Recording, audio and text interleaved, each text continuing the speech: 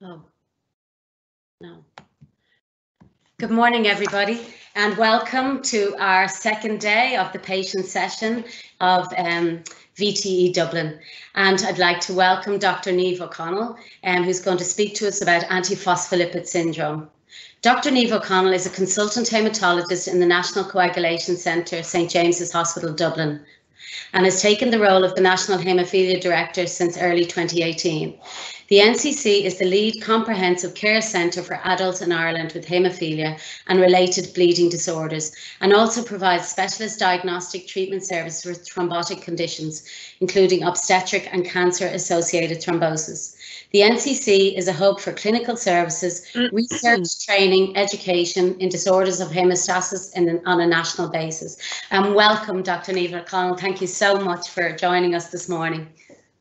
Thanks, Anne-Marie, and thank you, Anne, and to all the patients and people who are joining you on the call today. I'm delighted to be part of this patient education meeting. Unfortunately, we can't all be together in one place at the moment. It's a shame because the networking is always really enjoyable at meetings such as this. But I have no doubt that we will have many more in-person meetings in the future, and I'm really looking forward to those. For the moment, I think this is a great opportunity, though, for us to come together in a virtual space and for me to give a little bit of a background on an unusual condition called antiphospholipid syndrome, which is one of the clotting conditions that we look after in the NCC in St James's Hospital. I'm going to give a little outline of just general clotting first, just in case anybody missed any of the introductory meetings yesterday, and then I'll focus a little bit on antiphospholipid syndrome. And I'm going to be really happy to take any questions you might have at the end of the talk, so please get on the chat box there to Anne-Marie and send her in plenty of questions, and we'll be able to deal with them at the end. So just a little bit about ourselves. We are a unit within St James's Hospital. This is a picture of our outpatient area and our reception desk. So we look after mainly outpatients. We look after people with chronic health conditions to do with bleeding and clotting. We sometimes see people as a day case, and we have a special unit on the floor below us in order to do that. And very occasionally we look after people who are inpatients. And to do all of this work, we have a really important multidisciplinary team. So it's not just about any of the, for example, doctors who work in the centre, but actually it's about our whole team. So we have specialist clinical and research nurses with enormous skills and experience in looking after people with clotting and bleeding problems. And we are really supported by our administrative officers, and there's two of them shown here, our quality and data officers to help manage our service. It's really important that I mention our laboratory, and you'll see why a little bit later when I'm talking about testing for antiphospholipid antibodies. And then we have, you know, a number of different specialties such as physiotherapy and psychology and social work who really support us. And the other thing that's really important for us is that in order to look after people with these complex conditions and these lifelong conditions which go on over such a long period of time, we do have to have a really good electronic health record, and we went live with a new version in October of last year, so we're coming up to our first anniversary now with this system called Indice. And it means that we always have information on people going right back. In fact, our laboratory has records going back to the 1970s, and you'd be surprised how often actually we have to go back and try and dig out some of those old records, either to look after an individual person or maybe some members of their family. So having good and long-term records is really important. So first of all, I'm going to talk a little bit about this problem, which is clots. So what we see here is we see some red blood cells, and they're entangled in these thread-like structures, and this is the fibrin strands that form a clot. So this is what's happening on a microscopic level in the blood vessels. And just to take it back a step, you know, clotting is a normal response, or sometimes we use the term physiological response, when there's an injury to a blood vessel. Because in the end of the day, we'd all bleed to death in a minute if we didn't have something that was going to seal off these little blood vessels that are damaged. And they're damaged in our day-to-day lives. So it's not just like you fall off your bike or you have an accident with the kitchen knife. In fact, actually, we get these little breaks in the blood vessels on a common basis all the time. And we need a system to try and stop that blood loss. So over here On the left, you can see the first thing that happens is that the blood vessel squeezes tighter, so it stops the flow of blood through that area. And then the second thing is you get a plug of a blood cell called platelets that tends to stick to the hole in the blood vessel, and that's called primary hemostasis, or a platelet plug, sometimes it's called. And then the third thing that happens is that you get clotting factors, which we all have in the blood. They fall like dominoes in order to produce this thread-like structure we saw on the last slide called fibrin, and that forms the firm clot that just finally seals the defect. So all of these things are happening in very quick succession when there is a little break in a blood vessel. And just to get down a little bit closer to it, I mentioned these clotting factor proteins, and some of these are shown here on the slide with numbers like 9 and 8 and 10 and 5, and these are all clotting factors that are floating around in our bloodstream. But when that secondary coagulation is activated, it happens here on a blood cell called the platelet. Now the platelet's already been involved, it's formed the platelet plug, but it also forms the surface on which all of this secondary hemostasis happens in order to create this fibrin mesh so as to stop bleeding. And the reason that I'm even mentioning any of this, because I know it's a bit complicated to try and follow it, is that the secondary phase of clotting happens on the platelet, which is a blood cell, and that the surface of these cells is made of something called phospholipid. So if we think back to our secondary school science classes, you might remember that cells, which is a cell here that's a little chunk been chopped out of it, the surrounding wall of a cell is made of phospholipids, and they're in a little bilayer, it's called, so there's 2 layers of them, one on top of the other. And this is going to be important a little bit later on when we talk about antiphospholipid syndrome. And in our bodies, we have to have a balance, because on the one side, we need a way to stop the bleeding so that we don't, expire from blood loss. On the other hand, if all we could do was create clots all the time, then we'd have a problem because we'd have too much clotting. And so there's really this balance between all the things on the one side that tend to promote the clot, like our clotting factor proteins in blood and like platelets, for example. And then on the other side, we have natural blood thinners or anticoagulants that help to balance that out. And it's really about where the balance is for any person. And the other thing that you might have heard of is that in order for a clot to form, 3 things can happen. You don't have to have all 3, or you might have 1, you might have 2, or you might have all 3. So things that tend to promote clotting would be changes in the vessel wall. So something happens on the inside of the vessel, it becomes damaged in some way. So for example, somebody who's had surgery to a blood vessel, that can damage the blood vessel and that can set up a clot. Or you can have changes in the pattern of the blood flow. So somebody who has a catheter in their blood vessel because they're in hospital having chemotherapy, for example, that can change the way the blood flows through the blood vessel and that can set up a clot. And then finally, you can have change to what's happening within the blood itself, hypercoagulability. And really, when we're talking about something like antiphospholipid syndrome, that's really what we're talking about. Ultimately, that might end up with something like a deep vein thrombosis or DVT. There's someone whose leg is swollen and red, and some people listening in might have experienced this. And the other thing that might happen is that the clot in the leg might break off, enter the bloodstream and float up through the veins of the body and lodge in the lungs. And over here you can see there's an area where you're not seeing as many blood vessels on this x-ray because the person has a blood clot or pulmonary embolism in the lung. So people listening in will be very familiar, I'm sure, with these symptoms. But just in case anyone, is wondering or didn't get a chance to listen to some of the talks yesterday, deep vein thrombosis is a clot which forms in one of the big veins deep within the leg, and it blocks the flow of blood through that vein. You'll see the veins have valves here, and sometimes you might hear that after a DVT, the valves are damaged, and that's why sometimes people can get quite significant varicose veins.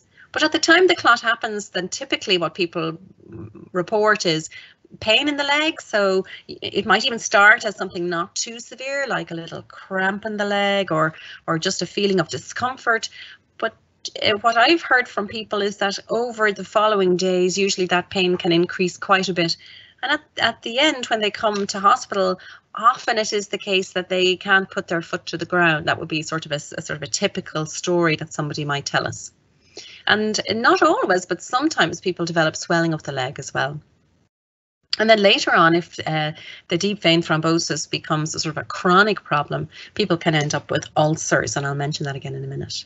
So again, this is another picture of somebody who's got a clot in the thigh veins, and you can see that the leg is swollen, might even be a little bit discolored, and certainly this person will be having a lot of pain. So on the other hand, if somebody either presents with a clot in the lung, where they don't have a prior history of a clot in the leg, or maybe they have both, they might have a DVT and then have a pulmonary embolism, you can see that what we think happens is that a piece of clot travels through, up through the body, up from the leg, up through the big veins of the body, and comes through the heart and then lodges, because the blood vessels in the lung become smaller and smaller and smaller as they get out towards the edge of the lung. So depending on the size of the clot, it might lodge quite close to the central part of the veins, or it might lodge quite a bit further out, and it cuts off the blood supply to that area of lung, and then that area of lung actually dies, in fact, or infarcts is the name we sometimes use for it. And if that happens, the kinds of symptoms people will talk about is feeling pain in their chest. So it might be a central pain, or later on, if it's causing this infarction, you might hear people talk about what we call pleuritic pain. So they get pain in the edge of their lungs, and if they take a big breath in, it really catches them and is very painful. Some people present with fainting, actually, when they've had a pulmonary embolism, and when we measure their oxygen levels in the hospital, they tend to be low. And just to bear in mind that both the DVT end of the story and the pulmonary embolism end, these are all part of the one condition. And the term we use for it is venous thromboembolism. It's a collective term for both DVTs and PEs. As I've mentioned, sometimes people have a DVT on their own, sometimes people have a PE on its own, and then sometimes people can have both. And one other point is that sometimes people say, well, you know, I've had multiple clots. And so when they've had a test in the hospital for clots, maybe they found multiple clots in the lungs. But actually, we would consider that all one episode. So for us, it's really one episode of pulmonary embolism, no matter if you have one big clot in the middle or multiple small clots out at the edges. I mentioned earlier on that there are some complications. So the complications of having a DVT might be pulmonary embolism, as I've mentioned, but it can also be something called post-thrombotic syndrome. And this is where the veins are damaged and the vein valves are damaged by the presence of the clot. And then as time goes on, people tend to get chronic swelling of the leg. They can get pigmentation down at the ankle. You'll often see spider veins or thread veins, varicose veins. And the difficulty with this is that you get poor circulation to the skin of the leg, and then you can get an ulcer in the skin, which is shown here. And that's really a hard one to heal and can even take months to heal with, you know, dressings every couple of days and so forth. So we want to try and know that Dr. Mike Watts is doing a talk specifically on thrombotic syndrome later on. Yeah.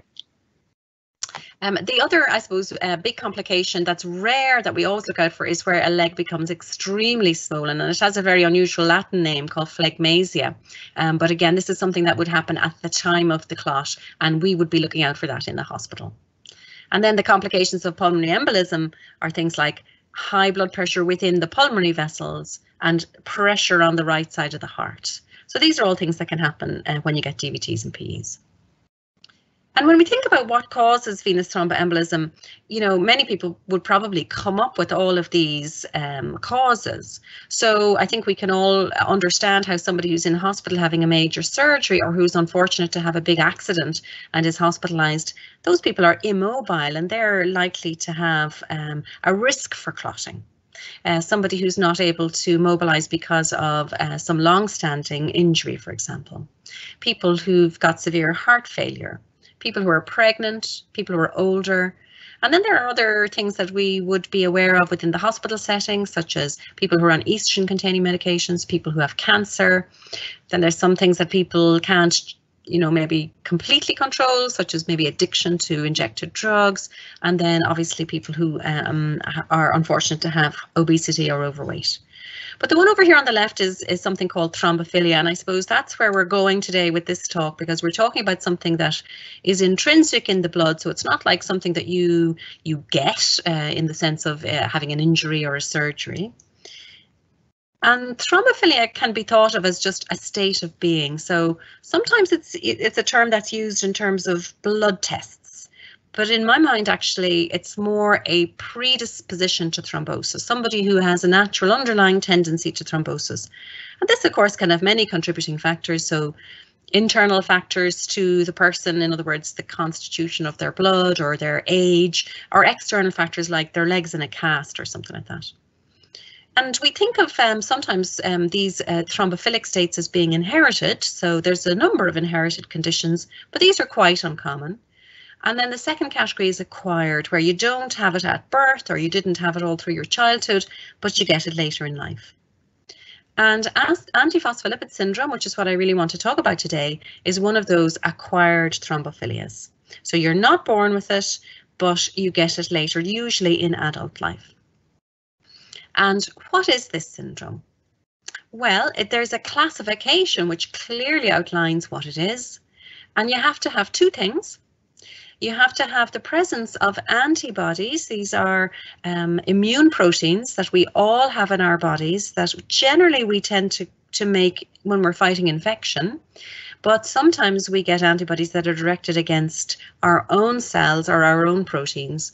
And in antiphospholipid syndrome, these antibodies are directed against phospholipid. But it's not enough just to have those. You also should have a clot, either in your veins, like a DVT or a PE, which we've just been talking about, or in your arteries, such as a stroke or a heart attack. Or there are certain problems in pregnancy that we can use to make a diagnosis of antiphospholipid syndrome. So we'll remember again that our cells are made of a phospholipid bilayer, and the platelets that we use to stop bleeding have a phospholipid wall, and antiphospholipid antibodies are directed against the phospholipid in the wall. So here's the phospholipid in the wall, and here's the little antibodies. This is just a little schematic of the structure of the antibodies. And funnily enough, they don't bind directly to the phospholipid wall, but they bind to a protein called beta-2 glycoprotein 1 most commonly. So it's almost like the beta-2 glycoprotein 1 is the meat in the sandwich between the antiphospholipid antibodies on the one side and the phospholipids on the other. And you can thinking about our blood cell, our blood vessel that we were looking at earlier on. Floating around in the blood of people who have antiphospholipid syndrome are all these little antiphospholipid antibodies. And they're binding with the phospholipid walls of the platelets, and they're creating coagulation and clot so that you get this mesh then of the blood cells and the fibrin strands, which we saw at the very beginning of this presentation. And that can occur here in the veins of the leg, like we've already been talking about for DVT. It can float up into the veins, into the pulmonary arteries, actually, which is part of the venous system, to cause a PE. Or it might even go up into the arteries of the brain and cause a stroke. So that's, I suppose, how the presence of these antibodies helps to create the conditions that people get clots. And we call these antiphospholipid antibodies autoantibodies. So they are directed against our own cells and proteins. They're not made to fight infection. It's almost like a mistake. And there are a number of these different autoimmune conditions. So people might have heard of some of them. So conditions like systemic lupus erythematosus, or SLE. Rheumatoid arthritis is another autoimmune condition, but there's lots of different autoimmune conditions. So we have autoimmune thyroid problems, we have autoimmune blood conditions such as low platelets or hemoglobin being broken down, hemolytic anemia it's called. So there's a wide variety of these autoimmune conditions, and antiphospholipid antibodies are just one of them. And thinking about other autoimmune conditions, I suppose the question might arise, is there a link with other autoimmune conditions? And the answer is there is. Now, some people with antiphospholipid syndrome have it on its own. There's no evidence of any other autoimmune conditions, and we call that primary APS. And then in about a third of patients, approximately or so, you might have secondary APS, where the condition is present with another condition like systemic lupus erythematosus or rheumatoid arthritis. We know that women are more likely to have APS, and that's because in general women are more likely to have all of the autoimmune conditions. But we do also have men with this condition, so it's not just confined to one or other. And finally, I mentioned that it's not an inherited condition, so it's not like it runs in families, but occasionally we have families with more than one person in the family having APS. And it might be that that family just has a predisposition to autoimmune conditions, and that's why you have more than one person in the family with APS. So that's not a very common situation, but I certainly have at least one family with this situation. So to diagnose these antiphospholipid antibodies, we have to do some tests in the lab. And I suppose the first thing to say is that these lab tests are hard to do, and they are also hard to interpret. So you really need to have a lab that's very used to doing these lab tests in order to do it properly. So the first test we do is something called a lupus anticoagulant, or LA, sometimes we call it. And actually it's two tests within one. So as part of the lupus anticoagulant, we do two different tests, and it's done in our coagulation laboratory. So we're taking the blood of the person and we're trying to make a clot, and we're using some little tricks to try and show whether there is or there isn't an antiphospholipid antibody present in the blood. The name is actually not a good one, because it's called the lupus anticoagulant, but of course it's not an anticoagulant. It causes clotting rather than treats clotting. So that's the first thing to know. A lupus anticoagulant is actually a procoagulant. And the second thing that sometimes confuses people is that just because you have a lupus anticoagulant does not mean that you have lupus. So that's very important to understand. And the second round of tests that we do, we sort of call antiphospholipid antibodies. And they're also two different tests, and these ones are done in the immunology laboratory. So there's a slightly different technique that we use in the lab to measure these. And the two different kinds that we do are anticardiolipin antibodies and anti-beta-2 glycoprotein 1 antibodies. And then within those two tests, there are also two different subtypes, although we believe that the IgG antibodies are more likely to be associated with clotting. So I don't think that people need to, remember all of this, but you might have heard some of these terms before, and that's why I think it's important that we understand it. But I think one important point to remember is that the people who have the strongest likelihood to have a clot are people who are positive in the lupus anticoagulant and also positive in anticardiolipin antibodies and anti-beta-2 glycoprotein 1 antibodies. We call this triple positive, and so in effect really it means all the tests are positive, and those are the people who are probably most likely to have clots. And it's a little less certain if you only have a lupus anticoagulant or you only have anticardiolipin antibodies positive. What does that mean for your risk of clotting? So that's a little bit more tricky to say. And I think one thing that we all need to remember is that these are not entirely uncommon, even in general people wandering around down in Dundrum Shopping Centre. So these can be present in about 1.5% of people at any given time. But they tend to be temporary, so they become positive. They're temporarily positive for a short period, and then they go away again.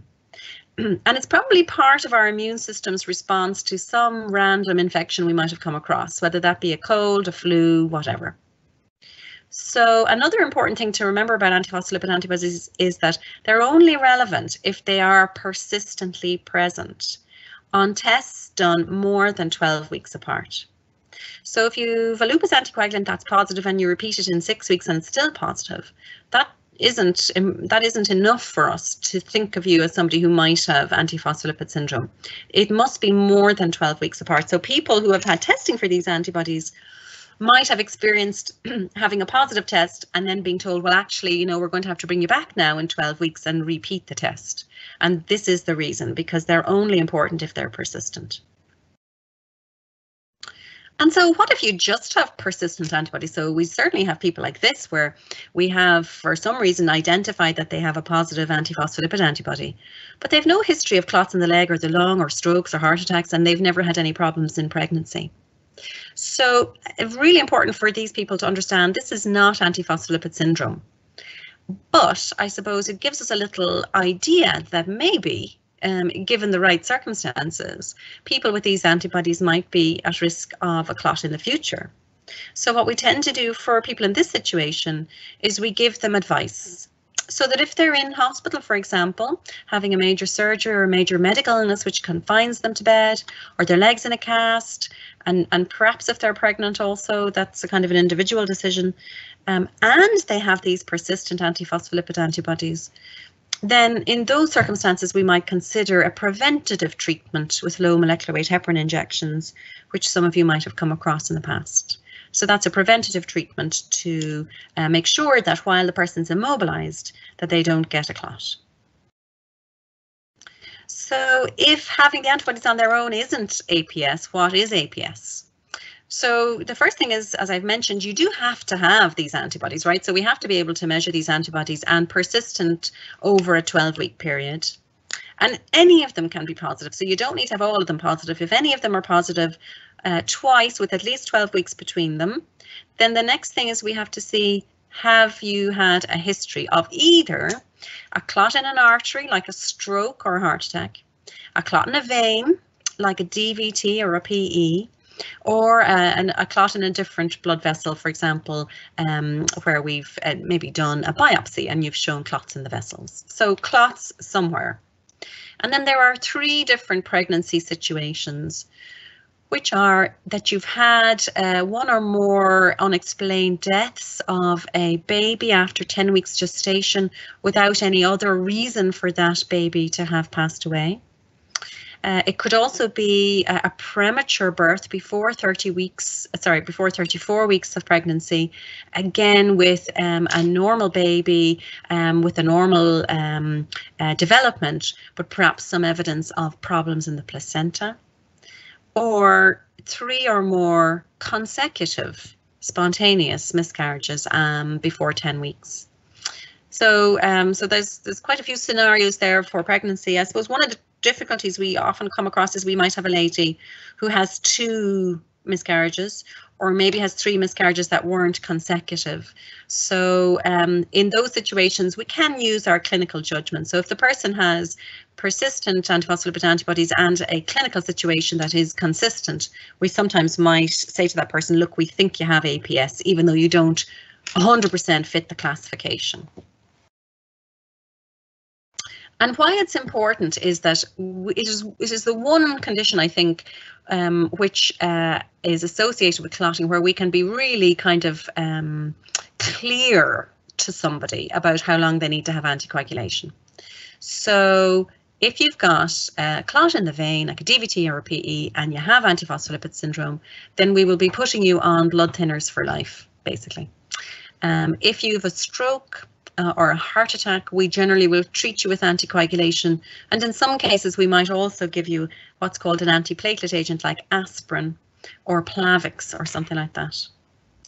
And if you're pregnant with this condition, there is a high rate of pregnancy loss, and we know that if we give aspirin and preventative doses of low molecular weight heparin throughout the pregnancy and for at least 6 weeks after the delivery, that we can increase the rates of successful pregnancy from around 20% up to around 80%. So it makes a big difference when we give this treatment in pregnancy for people who have APS. And just for all pregnancies, I'll just make the point that the highest risk time for clotting in pregnancy is in the 6 weeks after delivery. So that's something that people should really always bear in mind, that you know, it's important, even though times are very busy when the baby's delivered and everybody's very busy at home, and it can be hard to remember and to sort of pay attention to your own healthcare, but actually that is the critical time for ladies who have just delivered. So I suppose the importance of APS is that if you have a confirmed diagnosis of APS, then you do have a significant risk of having another clot in the future, and we need to manage that. And it needs to be done by people who have expertise in this condition. If you get a clot in the vein, and we mentioned DVTs and PEs earlier on, I've mentioned that generally we'll be recommending anticoagulation. Often, if you're in hospital, your initial treatment will be low molecular weight heparin, but your ongoing treatment should be with an oral agent, and that agent should be warfarin. Typically, we would use a target INR of a range of 2 to 3. It's now known from a randomized controlled trial that had to be stopped early that the newer direct oral anticoagulants are not as effective in reducing recurrent clots in APS. In fact, in the NCC, we had never moved our APS patients to DOACs. We had always had a sort of a feeling that maybe it wouldn't be the right thing to do because of the particular risks of clotting in this condition. And sure enough, as more evidence became available, that turned out to be true. I do have a couple of people who are on DOAC, so they have APS, and for various reasons they couldn't take warfarin. So I'm not saying I would never ever use a DOAC. Clearly, if for some reason you can't have warfarin, then having a DOAC is better than not having anticoagulation at all. But it is absolutely not our first choice because we feel the rate of recurrence is higher. And then just like people with DVTs for other reasons, if your leg is quite swollen and you have symptoms that are suggestive of PTS, we'll suggest one of these graduated compression stockings, which some of you might be familiar with. And again, as Anne-Marie's mentioned, probably Mike Watts will deal with that in a little more detail later on. And we know if we treat people with anticoagulants, it's highly effective at reducing extension of the clot. In other words, we don't want the clot spreading up the leg, at reducing embolization, which is where you get the break off of clots floating to the lung. It reduces recurrence of clots, absolutely, and reduces this post-thrombotic syndrome. There's always a downside, I suppose, to every medication, and the real downside of blood thinners or anticoagulants is major bleeding, and this happens at a rate for all of them, to be honest, of about 2 to 3% per year. And if for some reason somebody has to be on long-term low molecular weight heparin, then you have to contend with the added burden of the subcutaneous injections as well. But I think in particular in APS, it is a less difficult decision because what we're saying really is that the risk of recurrence if you were to stop anticoagulation is really very significant and much higher than your risk of major bleeding if you stay on the blood thinner. Some people who are on warfarin are able to undertake point of care or self-testing for their INR. One of the problems with APS is these antiphospholipid antibodies can interfere with our INR test. Because phospholipid is part of our test, it has to be because it's part of coagulation. So we always have to have phospholipid in the system to do an INR test. It can actually be an issue for a small number of people, even for lab tests, and sometimes also for the point of care device. So in general, we would not be recommending point of care testing for people with APS. But, you know, again, where people are having problems trying to attend for hospital-based INR testing, it can be considered, but we have to do 3 separate correlations, we call it, where we do a point of care test and a lab INR at the same time. And they have to be within certain parameters for us to feel it would be safe to dose based on an INR that you generate from your self-testing machine. So I've certainly had a number of people with APS coming through and we've done the correlation testing, and for some it's worked and they've been able to self-test, and for others unfortunately we've had to say sorry, it's just not going to be accurate enough to dose your warfarin. So it's not number one option, but it can be considered, and then only if your correlations between lab and point of care are good. So long-term anticoagulation, you know, it's a bit of a deal, you know, for people, and it's all very well, you know, to say I'm going to take my warfarin every day and get my INR checked, but things happen over time and these are lifelong conditions. So people are concerned about stopping warfarin. And I've mentioned that we feel that there's a high risk of recurrence if you do come off your anticoagulation. So in those circumstances, this is a condition where we would really want to use bridging anticoagulation. And what that means is that when we stop warfarin temporarily, that you'd have low molecular weight heparin injections for a few days before and a number of days after a planned procedure. And just to let you know, for APS patients, sort of a typical schedule that I might prescribe would be if I know someone's having a procedure on a particular day, I'd stop the warfarin 5 days in advance. We generally start the full treatment dose heparins about 3 days in advance. The last dose of low molecular weight heparin 24 hours before the procedure. And then we'd restart low molecular weight heparin and warfarin about 24 hours post-procedure for something minor like a scope or something like that. But if it was a more major surgery, we might be waiting 48 or even sometimes 72 hours. Because we don't want to go in too early either, because that will cause bleeding after your surgery. So it's a little bit of a juggle, and it does have to bear in mind the person's procedure and what they're actually having done. But that's just a kind of a rule of thumb for people who have APS and need to stop. You might wonder, if this is an immune condition, can we just suppress the immune system? There are lots of immunosuppressive medicines. There are, of course, risks with these as well as benefits. So suppressing your immune system, we can't, unfortunately, go in there and just suppress the antiphospholipid antibodies. So you might be suppressing a lot of other things that are important. It's considered often if there's a secondary APS, so somebody who's got lupus or somebody who's got rheumatoid arthritis. And occasionally in the more complex APS patients, we might add a medicine. The most common one I've seen used is hydroxychloroquine, but there are plenty of others. And in general, in those ones, I would be talking to my colleagues in rheumatology so that we are doing things in a planned way together rather than maybe just one doctor on their own. So this is such a complicated situation and condition that often it is necessary to have more than one specialist involved in the decision making. So I mentioned long-term anticoagulation is a sort of the general advice. Sometimes people with APS can have a provoked event. So maybe like that, they have their leg in a cast and they get a clot. Perhaps they, for whatever reason, didn't get preventative anticoagulation. It is sometimes considered to stop anticoagulation in an APS patient with a very obvious provoked event where the provoking risk factor is now gone. So it is possible to consider that. But I would actually say that in my experience, that's a very rare occurrence. And more typically, people do not have such a clear provoking risk factor. And then the advice is generally for long-term anticoagulation. So it's just in case anybody hears about people with APS stopping anticoagulation, that might be the scenario. There's one particular complication of APS that's important to at least be aware of, but it's quite rare, so I wouldn't want people to feel this is a common event. But it's called catastrophic APS, or CAPS. And effectively what there is widespread clotting in small blood vessels, and it leads to failure of the organs. So you might have, for example, renal or kidney failure. You might have problems with your heart. You might have strokes.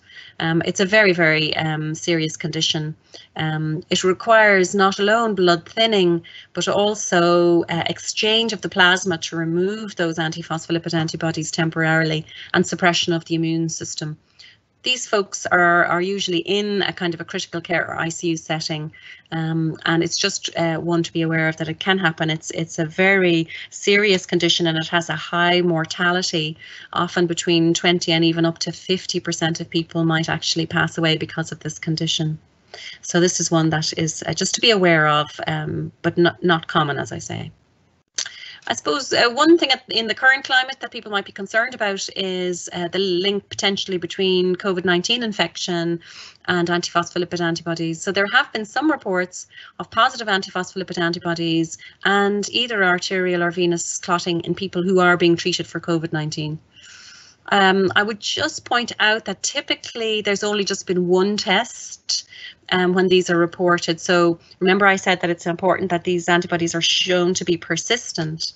So in the COVID cases I've seen so far, they've tended to just be one-off. And of course, very often people have other risk factors for clotting. So if they have a stroke, maybe they've also got hypertension and diabetes and other risk factors.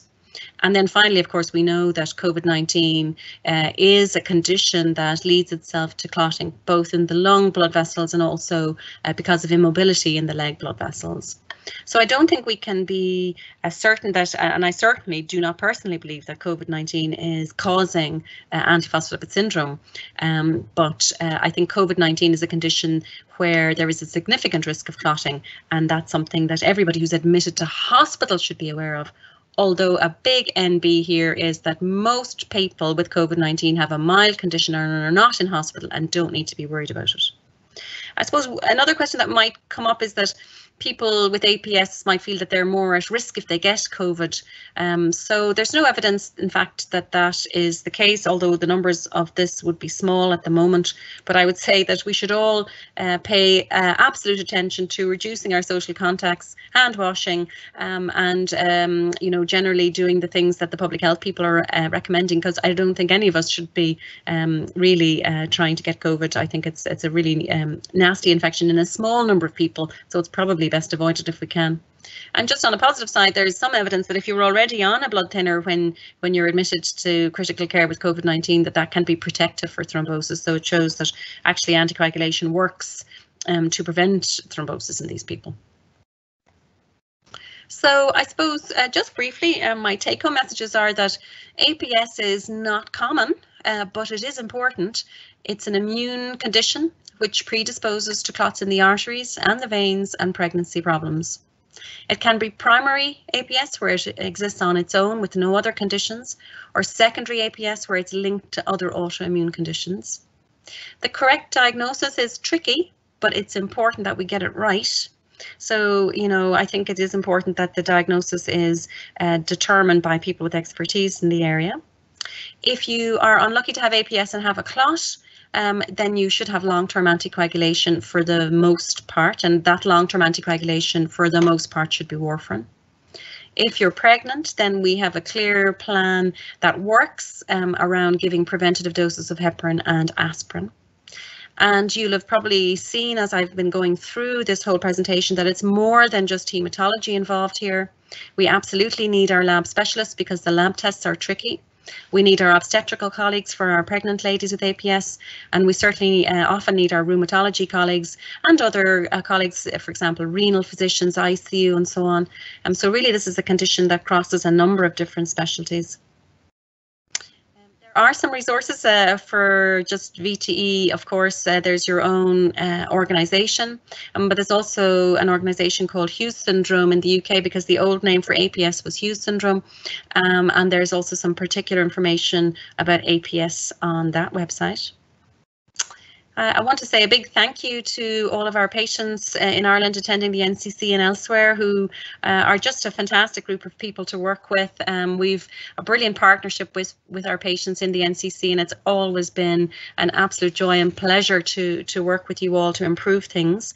And with that in mind, you know, we're always open to any ideas, thoughts or suggestions you have to improve our care. I'd also just like to mention our own multidisciplinary team in the NCC, because as I've mentioned, there's absolutely no way that we can look after people with these complex conditions without everybody on board. I particularly have a few pictures here of our lab team, because they are so critical to us when we're trying to figure out these tricky antiphospholipid antibodies. And then there's a few familiar faces here from your own organisation in the NCC team. So with that, I'd like to finish and thank you all for your attention, and I'm extremely happy to answer any questions people might have. Thank you so much. It was really excellent. And I hope, God, there's an excellent way. Can you hear me okay? Yes.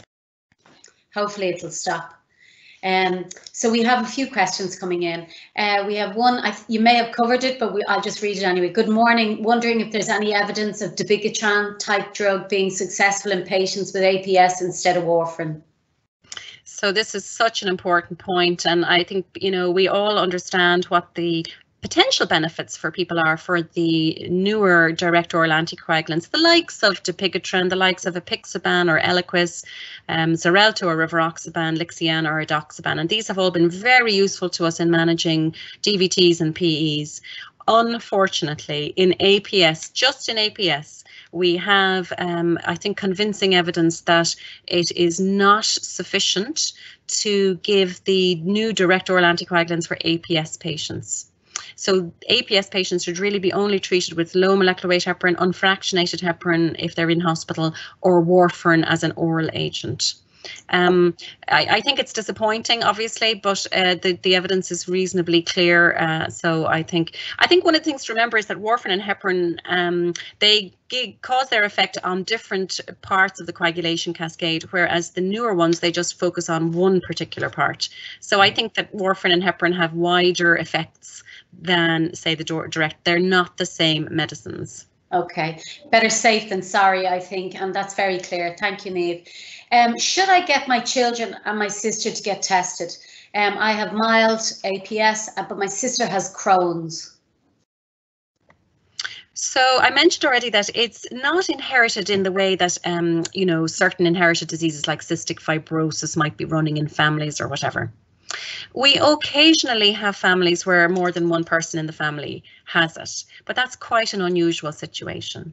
So my own advice would be, you know, I don't think it's a good idea to screen for these. They're common already. Many of us already have them temporarily, and you could end up on a merry-go-round of, you know, positive tests and then having to repeat them 12 weeks later, and then maybe they're borderline, and then you repeat them again. So I think you just end up causing more stress and worry, actually. However, if somebody in the family did have a clot, and obviously Crohn's disease in and of itself can be a risk factor for clotting, if the person had a clot, then that's the point at which I might test them, because that would then influence what blood thinner you chose. Okay. How often should my INR be done if I have APS? So there isn't any recommended interval. Most warfarin or anticoagulation clinics will have an algorithm where they allow an extended interval if you're very stable. So for people who have very stable INRs, what typically happens is that they gradually increase the interval between tests.